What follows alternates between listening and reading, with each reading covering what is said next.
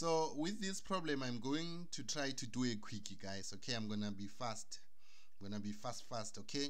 So those of you who don't know what a quickie is, you guys have to do your own research. Okay.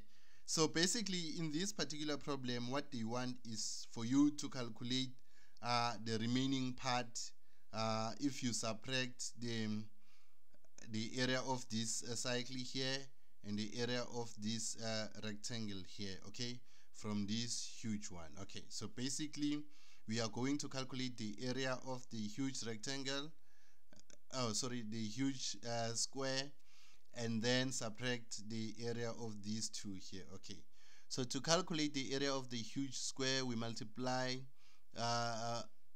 both sides, okay, meaning we'll have 4a multiplied by 4a. Okay, to calculate the area of this cycle, we need to get the radius. The radius is just half of the diameter. In this case, the diameter is 2a. 2a divided by 2, these 2's fall away, and then you're left with a.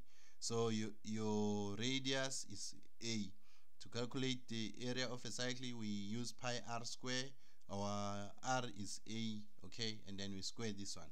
So to calculate the area of this rectangle, we multiply both sides. Okay, so we'll have a multiplied by 2a, then we have a multiplied by 2a. Okay, so this will give us 4 times 4, this will be 16. A times a, then that is a square minus pi a square, and then a times 2a, we have minus 2, then we have a square. Okay, so if you look at these two, you can easily manipulate these two, okay, since they are like terms. Even this one is a like term, but since we don't want to express this in using its decimal form, we are going to leave it like this. Okay, so they are all like terms, you must know that. Okay, just that we don't want to express pi in its decimal form.